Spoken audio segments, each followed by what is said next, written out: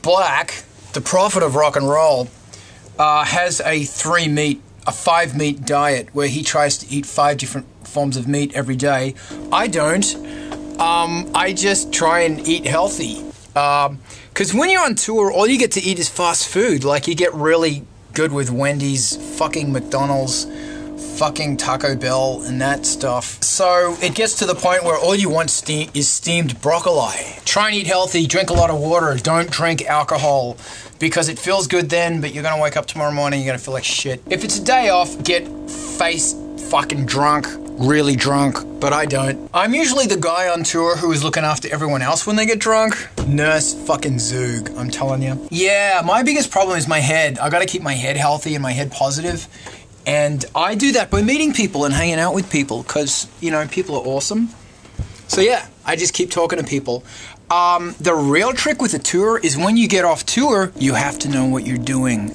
So you've got to make a plan to say, when you're on tour, this is what you're thinking about. Like, when I get off tour, this is what I'm going to do. I'm going to take 3 days off. I'm going to do jack fucking squat. Then I'm going to jump straight into doing music or merchandising or getting ready for the next tours, like this stuff here. This is all the crazy massacre money that we're doing for the English. These are for the US gigs. These ones here are for the European gigs. So planning all this stuff, always going. Just treat it like it's a really fun job where you're always active.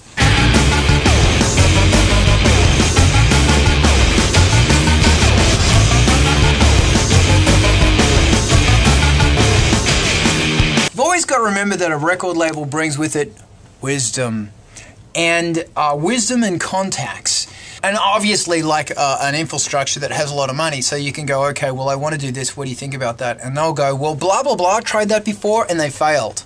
So why did they fail? You get a lot more structure and support around you because, like, it really hurts to say this, but at the end of the day, it's a business, and it's an international business because you're trying to get the stuff that you're doing in your basement or your bedroom to the world, and that requires a lot of business prowess. And if you're not good at business prowess, record labels are. I'd say to everyone, yeah, I'm all for record labels because at the end of the day, they're going to be taking care of selling your stuff and pimping and all that stuff.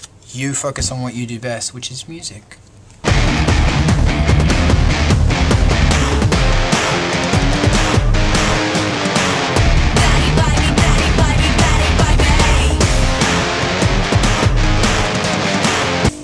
Wall Street Massacre! That's the theme of our new tour. A really important thing to remember about Angelspit, and we're going out with Cyanotic and My Parasites. They're amazing. Scan this. The thing to remember about Angelspit is that we're not saying corporations are bad, but they are, kind of. The really important thing to remember is the reality of the situation is we live in a corporate environment. What are you going to do to fix that? What are you going to do that you have this shit office job in a fucking cubicle that you fucking hate? What are you going to do to keep your fucking mind going and your brain active and your heart alive and your creativity alive? That's what we're pushing through everything we do. Get a suit and destroy it. Here, this looks like money. Give it to your friends. Let's do a tour in which you don't, the theme of it is Wall Street Massacre. So we want you to get a business shirt and we want you to rip it up and cover it in blood and cover it in studs. And we sell merch packs that are full of studs and all this crazy thing for like $10. So you can buy one if you want. If you don't want to buy one, then go onto our website and download for free all the stencils we have. Fuck your shit up and have fun with it. That's the theme. That's what we're pushing. To stay active and alive in this really difficult time of apathy and exhaustion that we're going through. Wow, that didn't answer your question, but I'm good at not answering questions.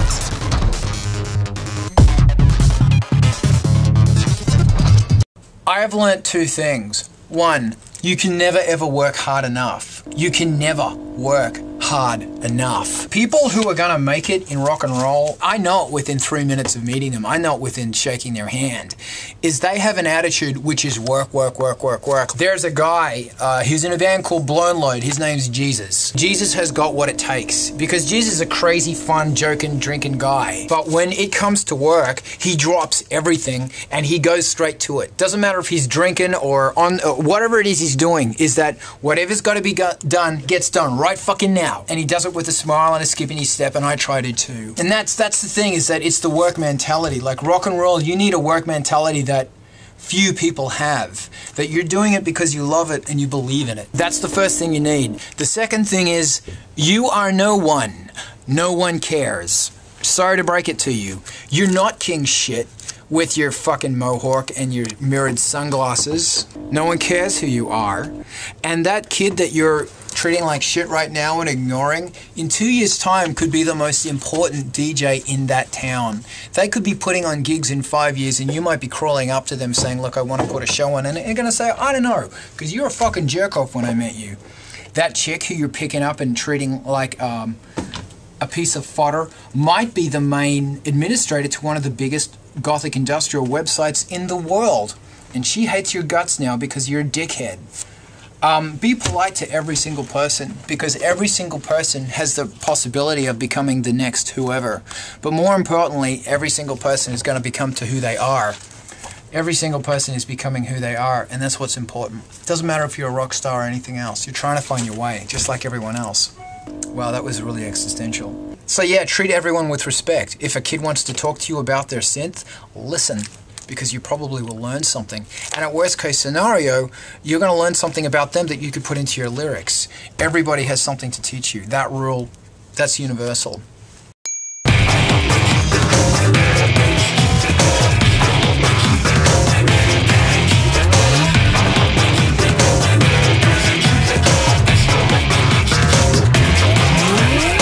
When we started doing Nurse Grenade, the music industry was in a very different place. Piracy, etc. was a threat. Now, it's the rule. When we started, there was a music industry where labels could give bands advances and they could fund your tours.